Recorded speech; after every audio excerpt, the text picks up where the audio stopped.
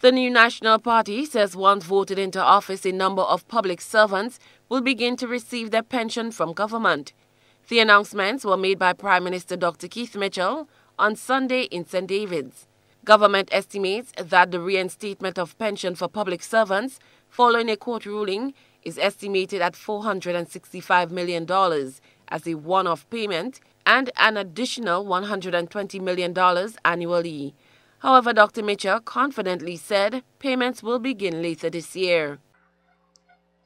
All entitled public officers appointed by the Public Service Commission who will retire in 2022 at the legally accepted retirement age of 60 will be paid their pension during this year, 2022, when the budget is being presented for 2023.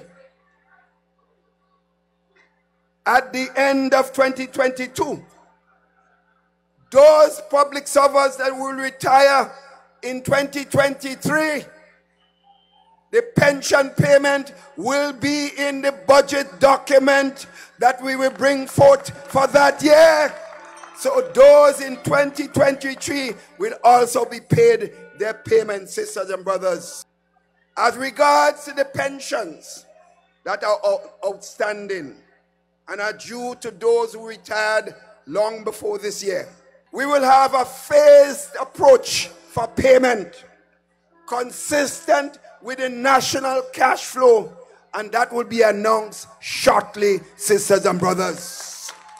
As it relates to the pension issue, political leader of the National Democratic Congress, Deacon Mitchell, addressed some options for paying pensions to public servants. We will raise the money. We will, if necessary, borrow the money, either by the issuance of a government bond or straight borrowing from the financial institutions within the region, and we will pay that money to our public servants, particularly the public servants who have not been paid their pensions from 1985 to the date of the judgment. NNP's candidate for St. David's, Oliver Joseph, reacted to the options put forward by the NDC. Take a loan even at 1% or 0%, you still have the principal to repay. And if you take a loan of 400 million, you automatically increase the debt stock and therefore increase the debt to GDP ratio. That will take us back in the days from where we come from.